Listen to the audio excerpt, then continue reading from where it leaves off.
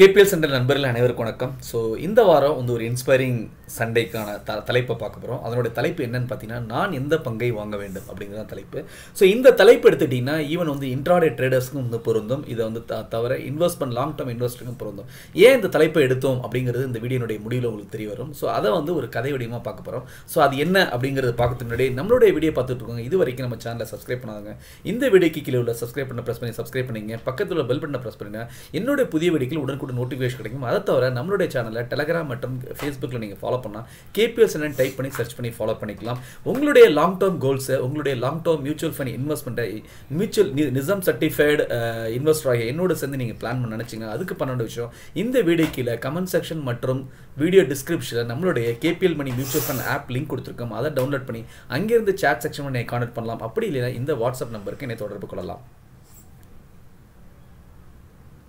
நான் இந்த பங்கை வாங்க வேண்டும் அப்படிங்கிறது அந்த இன்னையோட வீடியோ தலைப்பு. இன்னைக்கான இன்ஸ்பைரிங் சண்டேனோட தலைப்புன்னு சொல்லலாம். ஓகே, ஸோ இது ஏன் இந்த தலைப்பை எடுத்தேன் அப்படின்னு பார்த்தீங்கன்னா, நிறைய பேர் வந்து இன்வெஸ்ட்மெண்ட்டுக்காக, லாங் டேர்ம் இன்வெஸ்ட்மெண்ட்டுக்காக அவங்களே நிறைய படித்து அதுக்கப்புறம் நிறைய விஷயங்கள் தெரிஞ்சுக்கிட்ட பிறகு ஒரு ஸ்டாக்ஸை வந்து செலக்ட் பண்ணி வச்சுருப்பாங்க. ஓகே, அப்படி அந்த ஸ்டாக்கை செலக்ட் பண்ணி வச்சிருக்கும் போது ஆக்சுவலாக ஸ்டாக் மார்க்கெட்டில் அது long term இன்வெஸ்டருக்கு plus intraday traders இவங்க ரெண்டு பேருக்கு மிக முக்கியமான விஷயம் என்னென்னு பார்த்தீங்கன்னா டிசிப்ளின், அதுக்கப்புறம் பார்த்தா பேஷண்ட். ஓகே, ஒரு விஷயத்தை வந்து நல்லா ஆராய்ந்து அதுக்கப்புறம் முடிவெடுத்த பிறகு அதுக்கப்புறம் தேவைப்படுற ரெண்டு விஷயம், ஒன்று டிசிப்ளின், இன்னொன்று பேஷன்ஸ். ஓகே, ஸோ அப்படி வந்து அது இருக்கா இல்லையான்னு பார்த்தீங்கன்னா, இன்வெஸ்டர் சைடு எடுத்துட்டீங்கன்னா இன்வெஸ்டர் என்ன பண்ணுவாங்க, அவங்க வந்து ஒரு 10 ஸ்டாக் செலக்ட் பண்ணியிருப்பாங்க. அது நல்லா வந்துட்டு ஒரு ஆராய்ஞ்சு எல்லாம் அவங்களால வந்துட்டு ஒரு செல்ஃபாக வந்து ஒரு கன்வின்ஸ் ஆன பிறகு அந்த ஸ்டாக் வந்து வாங்கியிருப்பாங்க. வாங்கி முடிச்ச பிறகு என்ன ஆகும்னு பார்த்தீங்கன்னா, அவங்க வந்து ஒரு மணி கண்ட்ரோல் ஒரு ரிப்போர்ட் பார்ப்பாங்க, இல்லை வந்து மற்றதில் ஒரு ரிப்போர்ட் பார்ப்பாங்க. அப்படி பார்த்த உடனே என்ன பண்ணுவாங்க, உடனே அதை டிஸ்டர்ப் பண்ணிட்டு அந்த மணி கண்ட்ரோலில் பார்த்த ரிப்போர்ட்டோ இல்லை மற்ற யாரோ சொன்னதை வச்சு உடனே என்ன பண்ணுவாங்க, அந்த ஸ்டாக்கு ஜம்ப் ஆயிடுவாங்க. ஓகே, ஸோ இப்போ இவங்க வந்து அனலைஸ் பண்ணி வச்சு அந்த 10 ஸ்டாக் விட்டுட்டு அதை எல்லாத்தையும் வித்துட்டு திருப்பி வந்து இன்னொரு 10 ஸ்டாக் வாங்குவாங்க. இது வந்து சரி இதுதான் வந்து ஒழுங்காக போயிட்டு இருக்குமா, நிரந்தரமாக போயிட்டு இருக்குமா, இது வந்து இவங்க ஃபாலோ பண்ணுவாங்களா அந்த டிசிப்ளின் பேஷன்ஸ் பார்த்தா திருப்பி என்ன பண்ணுவாங்க அப்படின்னு பார்த்தா, தன்னோட நண்பரோ இல்லை வந்து வேற யாரோ அவங்க ஃபாலோ பண்ணுறாங்க. அப்போ வந்து ஒரு டெலகிராம் ஒரு யூடியூப் சேனலே ஃபாலோ பண்ணுறாங்க, அவங்க ஏதோ ஒரு சொல்கிறாங்க, உடனே வந்து அந்த 10க்கு வந்து போயிடுவாங்க. ஓகே, ஸோ என்னன்னா இப்படியே வந்து அவங்க மாறிட்டே இருப்பாங்க. அது வந்து கால இடைவெளி பார்த்து ரொம்ப குயிக்காகவும் இருக்கும். இல்லை வந்து ஒரு வருஷம் வச்சுருந்தாங்க டக்குனு மாறினாங்க, இந்த மாதிரி மாறிட்டே போயிட்டு இருப்பேன். இது வந்து long term investor side. Okay, tradings எடுத்துட்டீங்கன்னா, ட்ரேடிங்ல கூட எடுத்தீங்கன்னா ஒரு பங்கா இருக்கட்டும் இல்லை ஒரு இண்டெக்ஸாக இருக்கட்டும், அது தொடர்ந்து நீங்கள் பண்ணிட்டே வரும்போது ஒரு டைம் நீங்கள் லாஸ் ஆகலாம், ஒரு டைம் நீங்கள் ப்ராஃபிட் எடுக்கலாம். ஸோ ஆனால் என்னன்னா தொடர்ந்து நீங்கள் பண்ணிட்டு இருக்கும்போது அதனோட நெளிவு சுழிவுகள் அது வந்து தெளிவாக உங்களால் புரிஞ்சுக்க முடியும். இந்த இண்டெக்ஸ் இப்படி தான் பிஹேவ் பண்ண, இந்த இடத்துல சப்போர்ட் எடுக்கும், இந்த இடத்துல ரெசிஸ்டன்ஸ் எடுக்கும், இப்படி தான் வந்துட்டு இதனுடைய பிஹேவியர் இருக்கும் அப்படிங்கிறத வந்து தெளிவாக நீங்கள் புரிஞ்சுக்கலாம். ஸோ இதுக்கான ஒரு கதைக்கு கூட வந்து ஒரு ஏற்கனவே வந்து இன்ஸ்பைரிங் ஸ்டோரி ஃபார் இன்ட்ராடே ட்ரேடர்ஸ்னு சொல்லிட்டு போட்டிருக்கேன். இன்றைக்கி கூட அந்த நம்ம டெலகிராம் சேனலில் அந்த லிங்கை கூட ஷேர் பண்ணியிருக்கோம். ஓவரால் வந்துட்டு பிளேலிஸ்ட் பார்த்தீங்கன்னா அந்த தலைப்பு இருக்கும். ஓகே, ஸோ எதுக்கு அதில் வந்து சொல்கிறது என்னென்னா, அந்த ஒரு கராத்தே மாஸ்டர் வந்து ஒரு கராத்தே கலை எடுத்துக்கிட்டு கண்டினியூஸ் பண்ணாங்க, அது வந்து ஒரு கை தேர்ந்தவர் ஆகிடுவார்னு சொல்லிட்டு. அதே மாதிரி இன்ட்ராடே ட்ரேடர்ஸ் வரும்போது பார்த்தீங்கன்னா ஸ்டாக்கை மாற்றிக்கிட்டே இருப்பாங்க, இல்லை வந்து இதை வந்து இண்டெக்ஸை மாற்றிட்டே இருக்கும்போது என்ன ஆகுனா கடைசியாக வந்து ஒரு முடிவு என்ன வரும்னா, Jack of all trades master of நன் அப்படிம்பாங்க. அப்படின்னா அர்த்தம் எல்லாத்துலையும் கொஞ்சம் வாய் வச்ச மாதிரி. ஓகே, ஆனால் எதுலையுமே மாஸ்டர் இல்லை அப்படின்னு சொல்லிட்டு. ஸோ அல்டிமேட்டாக என்ன அப்படின்னா, இந்த லாங் டேர்ம் இன்வெஸ்டராக இருக்கட்டும், இன்ட்ராடே ட்ரேடர்ஸாக இருக்கட்டும், ஒரு விஷயத்தை ஆராய்ந்து எடுத்த பிறகு அதுக்கப்புறம் இந்த டிசிப்ளின் பேஷன்ஸ்ங்கிறது எவ்வளோ முக்கியம் அப்படிங்கிறது தான் ஒரு கதை வடிவில் பார்க்க போகிறோம். ஓகே, ஸோ அது என்ன கதை அப்படிங்கிறத சொல்லுவோம். ஓகே, ஸோ நம்மளோட நண்பர் ஒரு என்ன பண்ணியிருந்தார் அப்படின்னு பார்த்தீங்கன்னா, ஒரு ஃபங்க்ஷன் அட்டன் பண்ண போயிருந்தார். ஓகே, அந்த ஃபங்க்ஷனில் கிட்டத்தட்ட ஒரு 300 பேர் 400 பேர் வந்து ஒரு கூட்டம் இருந்துச்சு, அந்த பெரிய ஃபங்க்ஷன் ஹால். ஓகே, அவர் என்ன பண்ணார் அப்படின்னா, ஃப்ரண்ட் சைட்டில் உட்காந்தார். ஸோ உங்களுக்கு நல்லாவே தெரியும், ஒரு ஃபங்க்ஷன் வந்தோடனே என்ன பண்ணுவாங்க அப்படின்னு பார்த்தீங்கன்னா, ஒரு ஸ்நாக்ஸையோ இல்லை வந்துட்டு ஒரு ட்ரிங்க்ஸ் இந்த மாதிரி அனுப்பிச்சுடுவாங்க. அப்படி பார்க்கும்போது ஃபஸ்ட்டு வந்து என்ன பண்ணாங்க, அந்த சர்வ் பண்ணுறவங்க வந்து ஸ்நாக்ஸ் எடுத்து வந்துட்டு என்ன பண்ணாங்கன்னா, ஸோ கொடுக்க ஆரம்பிச்சபோது எங்கேருந்து ஆரம்பிச்சாங்கன்னா பேக் சைட்லேருந்து ஆரம்பிச்சு வந்து கொடுத்துட்டு இருக்கும்போது ஃப்ரண்ட் சைடில் காலி ஆகிடுச்சு. ஸோ அதனால் வந்து நம்ம நண்பருக்கு வந்து ஃப்ரண்ட் சைடில் உட்காந்த நண்பருக்கு கிடைக்கல.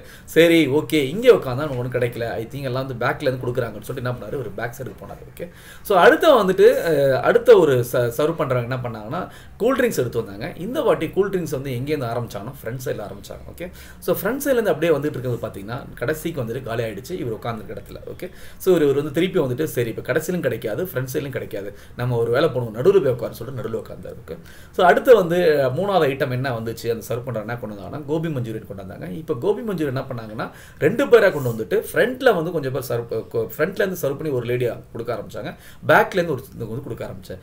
திருப்பி வந்து பார்க்க போனால் கரெக்டாக வந்து 2 பேருக்குமே அந்த 2 பேரும் ஃப்ரண்ட் லைன் சர்வ் பண்ண ஆரம்பிச்சோன்னு சரி, பேக் சைட்ல சர்வ் பண்ண ஆரம்பிச்சு நடுவில் வரும்போது என்ன ஆச்சுன்னா காலி ஆயிடுச்சு. ஓகே, இவருக்கு வந்து நம்ம நண்பருக்கு வந்து திருப்பி கிடைக்கல.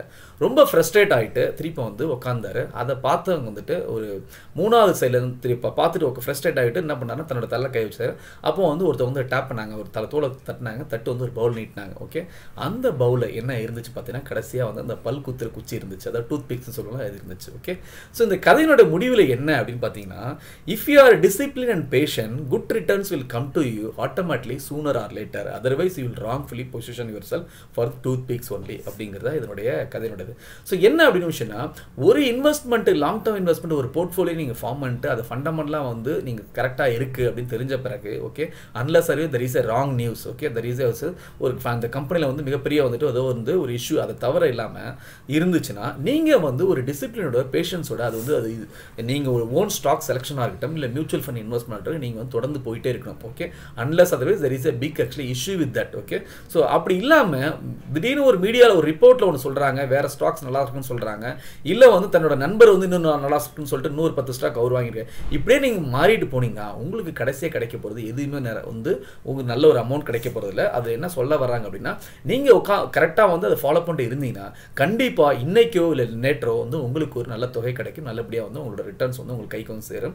அப்படி இல்லைன்னா உங்களுக்கு கடைசியாக கிடைக்கிறது டூத் பிக்ஸாக தான் இருக்கும். ஓகே, அப்படின்னா என்ன அர்த்தம், ஒன்றுத்துக்கு உதவாத ஒரு விஷயமாக தான் நடக்கும் அது அப்படிங்கிறது. ஸோ அது வந்து இன்ட்ராடே ட்ரேடிங் எடுத்துட்டாலும் இன்ட்ராடே ட்ரேடிங்க்கு இதே மாதிரி வந்து ஒரு ஸ்கிரிப்டை எடுத்துகிட்டு நீங்கள் கண்டினியூஸாக அதில் ஃபாலோ பண்ணிட்டு போனீங்கன்னா கண்டிப்பாக உங்களோட நண்பர் ஒருத்தர் வந்து நான் வேறு ஸ்கிரிப்ட் எடுத்து அதில் வந்து ப்ராஃபிட் பார்த்தேன்னு சொல்லலாம். ஆனால் வந்துட்டு நீங்கள் வந்து லாஸ் அன்னைக்கு அடைஞ்சிருக்கலாம். இருந்தாலும் ஒரே ஸ்ட்ராட்டஜியில் வந்து ஒரே ஒரு விஷயத்தை ஒரு ஸ்கிரிப்டில் வந்து நீ கண்டினியூஸாக இது பண்ணிட்டு இருக்கும்போது அதில் என்ன ஸ்ட்ராட்டஜி பர்ஃபெக்டாக ஒர்க் ஆகும், அதை வந்து எப்போ கரெக்டாக பயன்படுத்தலாம் அப்படிங்கிற நெளிவு சுழிவை வந்து அதில் கண்டுபிடிக்க முடியும். ஓகே, நீங்கள் மாற்றிட்டே இருந்தீங்கன்னா எதுலையுமே ஒரு நெளிவு சுழிவை கண்டுபிடிக்க முடியாது. இப்போ இந்த ஸ்ட்ராட்டஜி இந்த டயத்தில் ஒர்க் ஆகும் அப்படிங்கிறது உங்களுக்கு தெரியறதுன்னா அதை நீங்கள் கண்டினியூஸாக கொஞ்ச நாள் அதை பயன்படுத்தினா அந்த ஸ்ட்ராட்டஜி அதுக்குள்ளே என்ன ஸ்ட்ராட்டஜி இருக்குது அப்படிங்கிறது கண்டுபிடிக்க முடியும். ஓகே, ஸோ அதனால் இந்த கதை மூலமாக தெரிஞ்சுக்கிற விஷயம்னா ஒரு விஷயத்தை நல்லா கற்றுங்க, அதில் மாஸ்டர் ஆகுங்க, அதுக்கப்புறம் வந்துட்டு நீங்கள் வந்து முடிவெடுங்க அப்படிங்கிறதா இருந்தது.